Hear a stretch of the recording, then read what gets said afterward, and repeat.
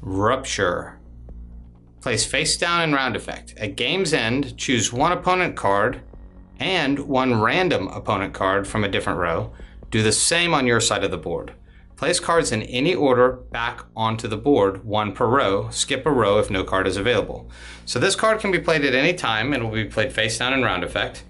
And at the game's end, we will reveal the card and we'll do the following. First thing we're going to do is we're going to do random cards per row. So what I'm going to do is I'm going to actually take the 13 instead of the 14, okay, because a better chance of getting a decent card here.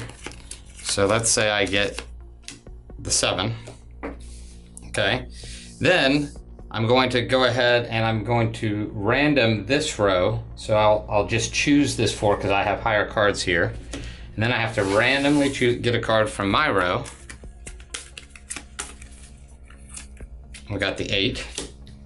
Okay, so then once I'm done, I take all 4 cards and I place them back on the board in any way I wish.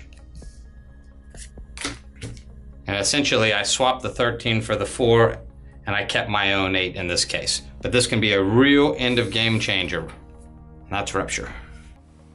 Thanks for watching the video. For more news and updates from the Master of Wheels team, just subscribe to us below.